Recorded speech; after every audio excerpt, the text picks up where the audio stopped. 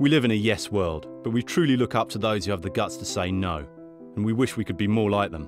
Look at the author of Harry Potter. No, I won't go back into my office after my maternity leave. I want to write. Václav Havel. No, us Czechs won't bow to communism. Let's face it, the world would be a better place if people would keep their integrity and say no a bit more often.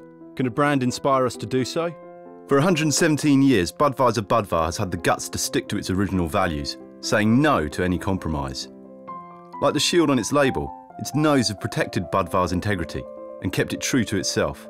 It said no to using cheaper ingredients, no to quickening its brewing process, no to selling its name to those Americans, and no to changing the location of the original brewery.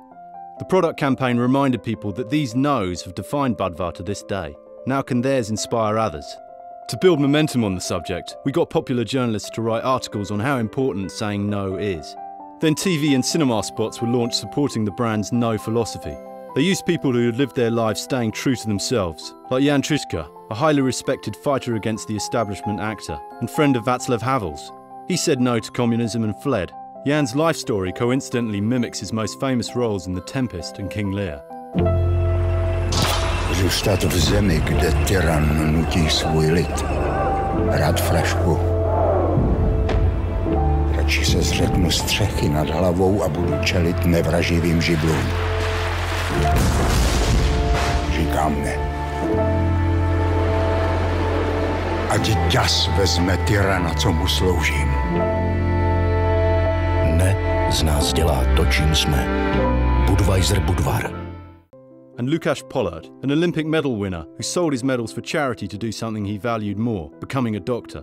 We also wanted to help those normal people who are saying no for their cause, with the No Gallery, an independent project where influential journalists introduce stories and reportages of real Czechs who are trying to stay true to themselves. Many of the articles got picked up by the media, which helped those people get public support. It was also turned into a nationwide exhibition. And importantly, Budvar only ever appears as a supporter. The no attitude is the perfect platform for Facebook. We stimulate lively discussion and people feel pride for their no's, but often confess to being weak, and we encourage them to be strong when it matters. And for a touch of humour, online we launched a great new beer, Euro B.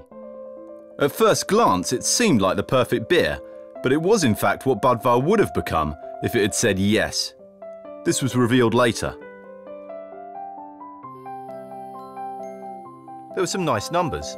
Like when it came to sales, Budvar had its best year ever, and is now publicly perceived as the highest quality Czech beer, well above Pilsner Urquell.